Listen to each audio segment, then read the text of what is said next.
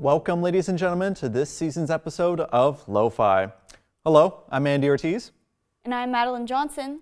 Today we'll take you through 3 productions made by the fall 2023 LoFi TV show crew. That's right. LoFi has worked extra hard this year to inspire, humor, and most of all, entertain you. Should we tell them a bit about LoFi first, Andy? Absolutely. LoFi are the ladies of film and media industry. A student film club at Saddleback College, LoFi primarily focuses on women's participation and success within the film industry. Yes, and it's not limited to ladies only. Anyone's welcome to join, as long as you're a Saddleback student. I personally am incredibly grateful for a platform and support system like LoFi. It's no secret that this is a male-dominated industry. Just last year, women made up only 26 of behind-the-camera roles. And in all 95 years of Academy Award history, women have made up approximately 2% of all nominations for Best Director. Only 3 women have won the award. This discrepancy is the reason for LoFi. Everything we show today is produced and created primarily by our own ladies. We will hear from OC's female filmmakers, compete in a trivia game show, and watch cinematographers go head-to-head in a contest. As we have said, we need more women in leadership roles in this industry. For our first story, let's hear from 4 aspiring and inspiring female filmmakers right here in Orange County.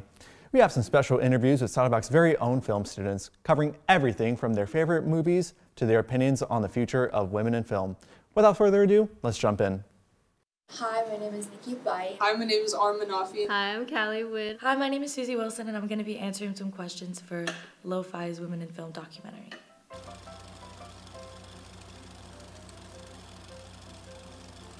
My family was pretty supportive just because my mom is also an artist and my mom's side of the family are artists and stuff. I think that when you first say that you're going to go into film and you have nothing to show for at first, it's like everyone's kind of like, oh. And then when you start making stuff, then they're like, okay, you're like doing something. Honestly, they weren't very surprised. I was very creative as a kid growing up and have always leaned more towards creative career options. I think they were supportive of it because I've always been like creative as a kid, but I felt like they were kind of nervous, like concerned of like, oh, like make sure you're doing this, make sure you study that, you know, to make sure you have a job in the future. I've been sending my dad the things I've been making throughout the semester, and he's been like, oh, that's cool, or like, oh, whatever, but I feel like I've been getting better, and so he's more supportive and like he's interested in what I'm doing now.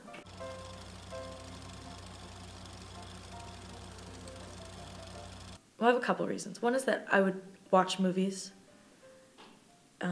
especially bad movies interested me because I couldn't help but think like, I could do that. Like, I feel like one of my biggest insecurities with being in film is that I don't watch as many movies, nearly as much as everybody else does. But I think that's because my like origin of coming into film is a little bit different. Like, I love movies, but what really got me into film is like the creative part of it. I've always had a passion in like a lot of different fields of the arts, and I couldn't pick just one to go into, and film really encapsulates every single aspect of art that there is. And for the longest time I was trying to figure out like what I wanted to do, and like I went from like fashion design to graphic design to like journalism and writing. And I found that like with film, I took one film class and all of those things somehow are a part of it. And there's so many opportunities to like be creative and express yourself with film, because you're creating like, in a film you're creating a whole world like from scratch. Being part of creating a film is like bringing your inner child out. Because like as a kid you write stories and you want to bring those characters to life, but I mean as a kid what can you do? You just had your younger sibling, older sibling, and then they would play with you, you play with your dolls, you're making the characters move the way you want to. So when I think of film, I'm like, oh my god, like, I can make people come together and make something that's just on top of my head. And I think that's so fun. It's like I'm a kid again.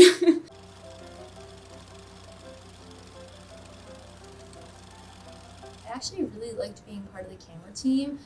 And that's really funny because I originally went in film for the more creative aspects of it, and being part of the camera team is obviously the more technical part unless you're a DP. But it was actually really fun being able to like work with all that gear and the people, and just like when you get a really nice shot, you're like that sense of accomplishment. I have a huge passion for production design. I love set design. I love anything art department. I originally wanted to do writing because I went from wanting to be a writer to wanting to be a scriptwriter. So I do want to do writing at some point, but I would love to direct. I think everyone wants to direct, but that's the end goal, I think, is to be able to write something and then direct it myself. Yeah, production design, set decoration, props, and wardrobe. I have a big interest in interior design, history, and architectural history, and then like fashion history, and I think that all comes in handy for production design and wardrobe and all that.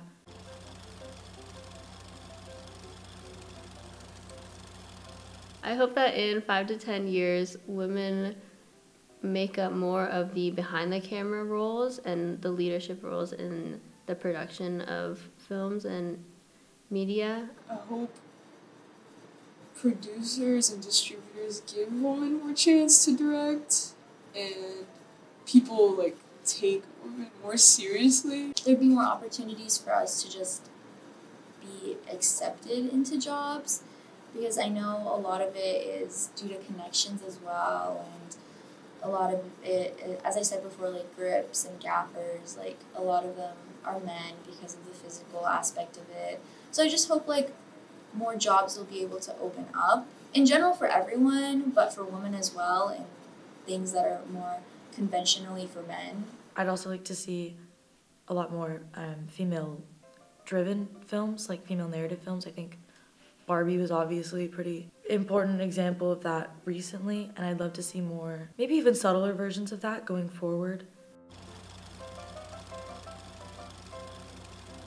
But I'm a cheerleader, Lady Bird, and I would have to go Coraline. I just feel such an emotional connection to all of them after watching them. I think I've seen all 3 of those like 100 times. Everything Everywhere All at Once, I love that one because I love the mother-daughter relationship, and I feel like it's like a sci-fi, interdimensional type of genre, but they talk about so many human emotions and like experiences, and it's just, I thought it was beautiful.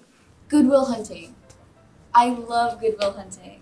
Every time I watch it, it makes me cry for him, especially the part where he's like, "It's not your fault. It's not your fault." That part just really resonates with me, because a lot of things, like, maybe in your own life you think like, "Oh, that's your fault." And this has nothing to do with film, but like in general, it just like shows how strong film is at telling a story and like resonating with people.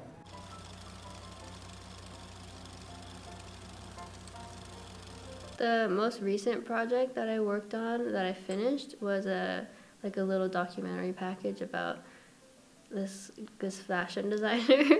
He has super colorful clothing and he's super like interesting. He's like, I just thought he seemed really cool to make it about because visually it would be interesting as well as his story too. About a month ago, we finished filming my short film Mouse. And it's in the edits right now. We're on like rough cut 5, and it's looking pretty cool. I'm really excited about it. It's a fun short film about, getting away with murder, I guess is how I would say that. And then I'm working on a couple scripts for next semester's class that I hopefully will do something with. I've always wanted to direct, and I never felt ready. I never felt like I had enough experience, enough time, enough hours under my belt, enough time being on set and around directors. And then I thought, it's time to jump, kid. You gotta do it. Like even though it's scary, you have to give yourself the chance. So I decided to do it, and thank you. Welcome back. Wow, I can't believe the talent and hard work these ladies put into their projects. Me neither, Madeline. I wouldn't be surprised to see their names on a big screen soon enough. If you'd like to know more about these female filmmakers, check out their social media platforms below. Speaking of, Susie Wilson's short film Mouse might be screened at Newport Beach Film Festival next year. Stay tuned. I don't know about you all, but I love some good trivia. I've never been good at trivia. Well, hopefully you never audition for Jeopardy! This game show we are about to play is a bit more curated for the movie watchers and movie makers. Lights, Camera, Trivia is a game show of film trivia. Let's watch as these contestants battle with knowledge for a cash prize.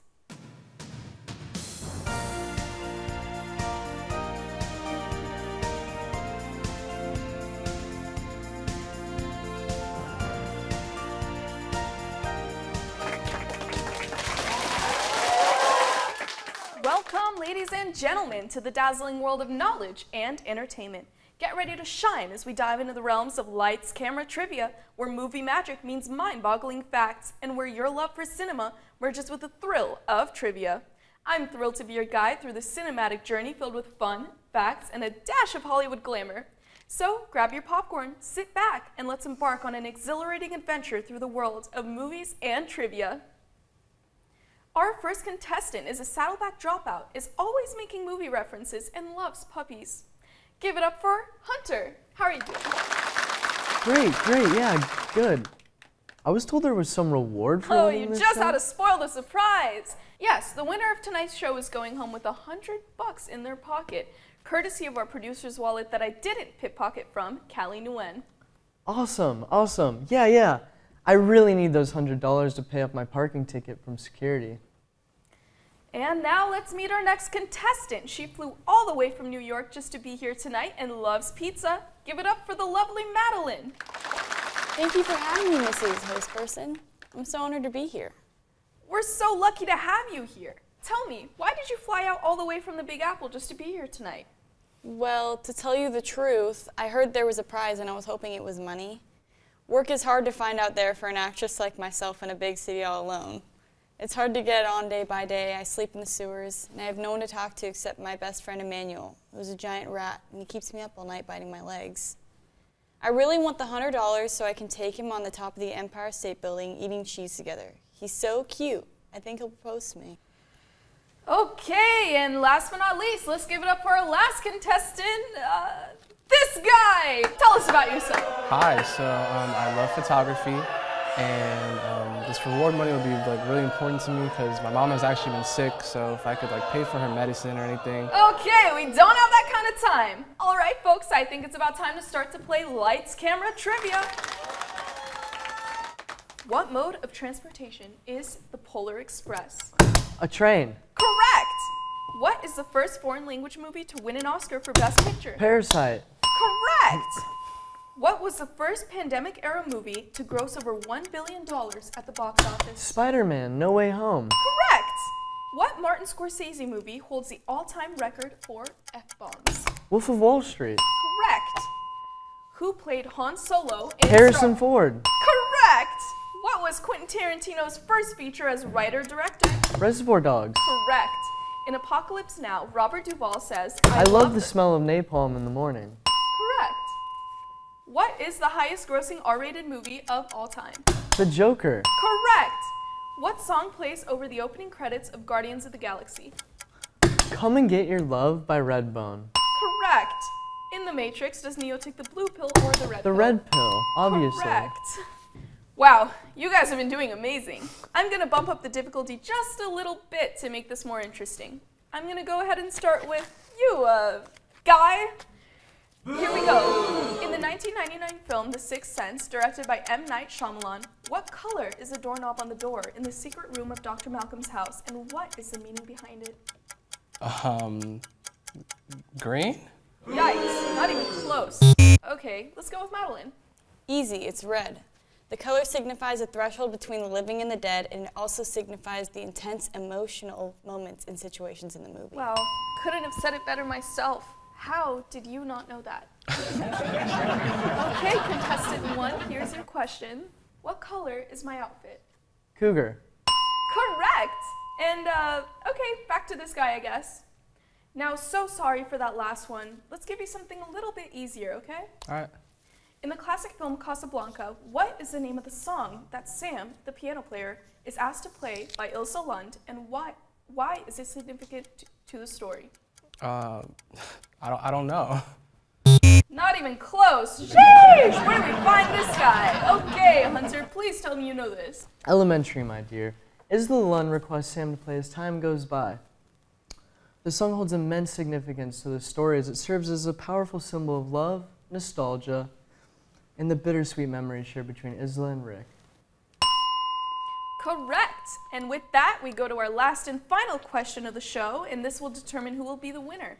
Whoever answers first correctly wins. However, losers will get a harsher punishment. Losers will lose privilege to renting out Saddleback's film equipment for an entire year. As agreed in the fine print in the release forms, we even have CTVR chair Hiro Kanishi as our witness. Great, now let's go get started. Hey, get to pay your parking ticket.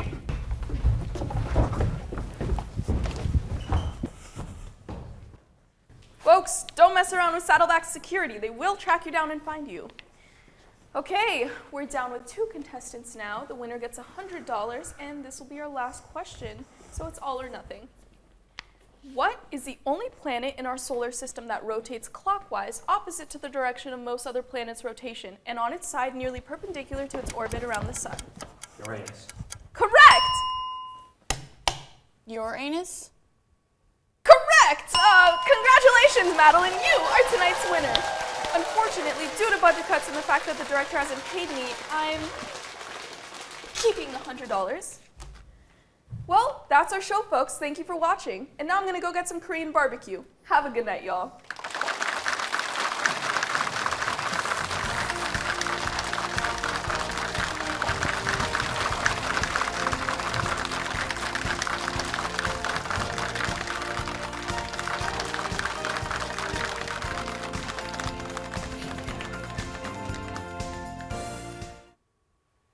Well, that was definitely trivial.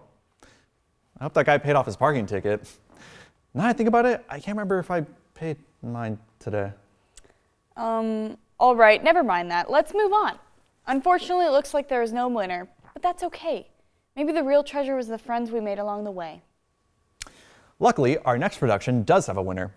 In the first ever Cine Challenge, 3 cinematographers will show off their skills and creativity for a grand prize. There's a catch though, of course. To make a real challenge, all the contestants received a theme and a random item to incorporate in their video. That's right, not to mention the time limit. They only get 1 hour total to set up and film the shots. And they're all using different equipment and come from varying levels of experience. It will be interesting to see what these 3 come up with. Well, what are we waiting for? Let's get right into it. Here's what our cinematographers came up with for the theme Solitude. Hello, we're here with... What's up? I'm Oliver Rudolph. He will be our cinematographer today. Good to And meet who you. did you bring with you? I brought my partner right here, Gianni Sergi. So. Hey, What are you going to be doing today, Gianni? I'll tell him what to do. This guy. He's directing, and our actors are Ethan Chambers and Madeline Johnson. She's over there. She's rolling out.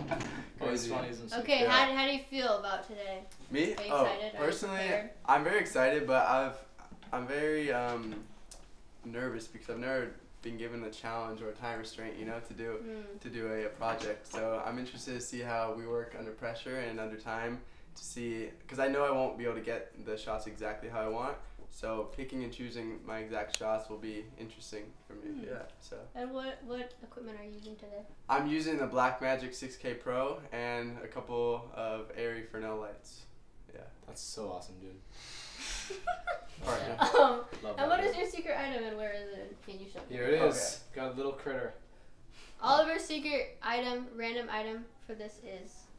A little critter. So Yeah. it's basically a little toy kitten. Okay, cool. Are you guys ready? Let's do it. Alright, I'm gonna start the timer. You have 1 hour. Exactly.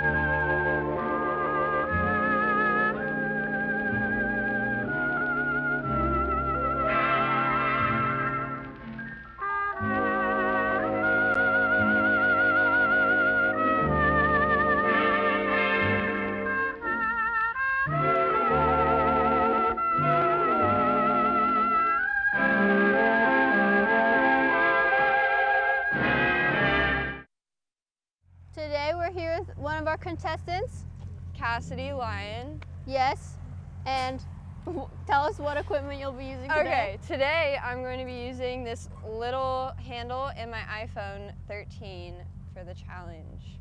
And oh, and her secret item? My secret item is a Finney Walker traveling alarm clock. Yes. Yeah. Very excited. The summary of the vision today is going to be something that is about a couple, and it's going to go in reverse. So the final product will not look like how I'm taking it as I go, but it'll be like in a different order, if that makes sense. Starting in 3, 2, 1. Woo! Woo!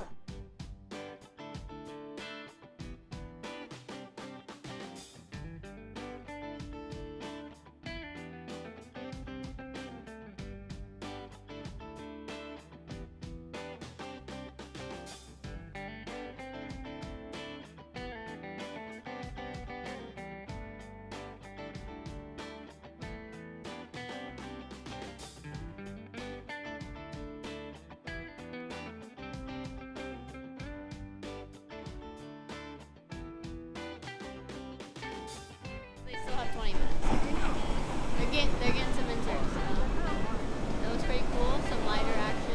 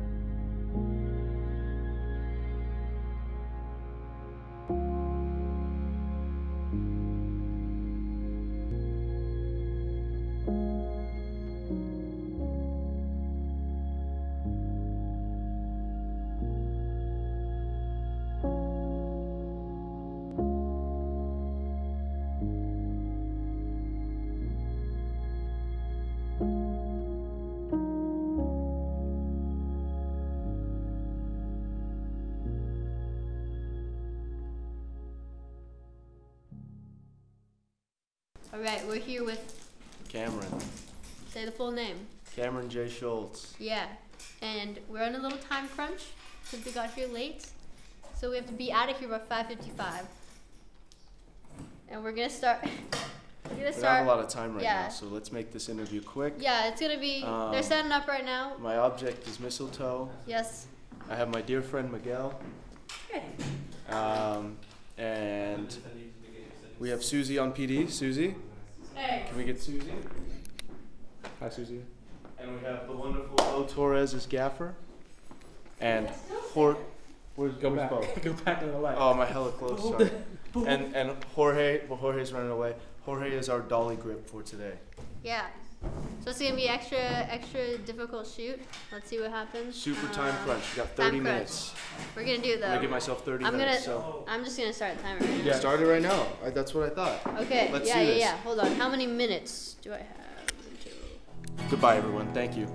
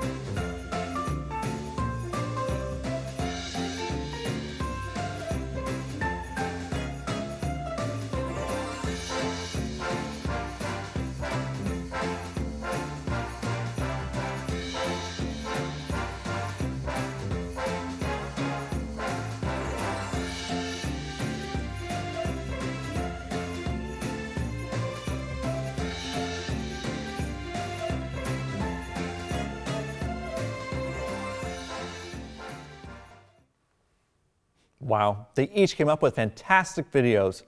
There can only be one winner though. Our panel of judges have ranked cinematographers on a scale from 1 to 10 based on the cinematography and how well they incorporated the theme and their random items. That's right. We're proud to announce that we have the special honor of crowning the winner here today in the studio. In this envelope, we have the name of the cinematographer with the highest score from our panel and who will receive the grand prize. The winner is...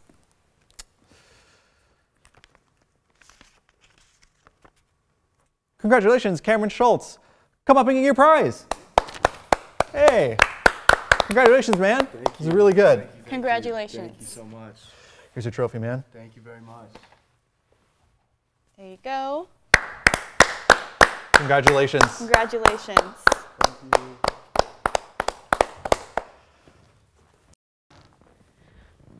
What a close race. They each landed within 1 point of each other. I'm happy to get an actual winner this time, though. Thank you all so much for joining us today. We got personal female filmmakers. Answered some movie trivias. And saw amazing work from our cinematographers. If you would like to stay connected with LoFi and what we are up to, you can find us on these platforms below. Thank you so much for watching. It's been an honor.